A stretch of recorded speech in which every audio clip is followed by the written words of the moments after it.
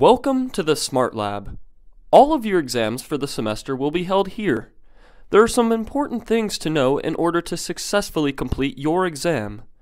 When you arrive at the library's second floor lobby, look for signs indicating computer numbers. Wait by the section for your assigned computer. Students will be allowed to enter the lab by computer assignments. Once we begin admitting students to the exam, you may proceed to the first checkpoint at the front desk. Here you will turn in a test reservation and an unmarked 8x11 blue or green test booklet. If you do not have a blue book, you may leave to get one and return to take the test during the same testing time period, but will not be given any extra time to complete the test. When proceeding to the next checkpoint, turn off your cell phone and put it away in your backpack or purse. If you don't have a backpack, cell phones must be kept out of sight in a pocket. If you are caught looking at a cell phone during the exam, you will receive a 0 for your exam score. You cannot bring a backpack, purse, laptop, earphones, or a large wallet into the testing area.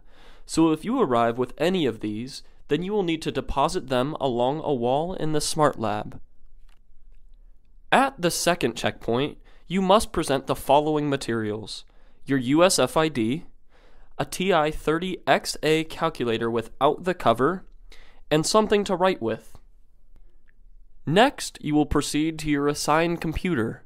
Once seated, place your student ID on top of the tower of your computer. To take the test, wait until your reservation time starts before logging in. Before logging into your computer, complete the following items on the front of the blue or green book: your name, your USF Net ID, your course and instructor, and the date and time of the test.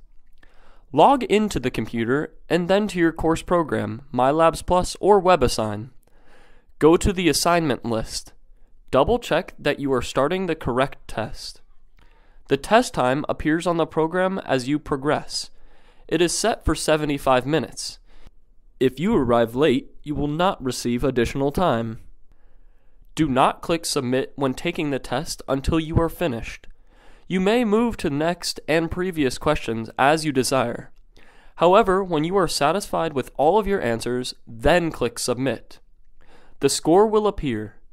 You may review your answers for the multiple choice exam after the last test closes on Wednesday night.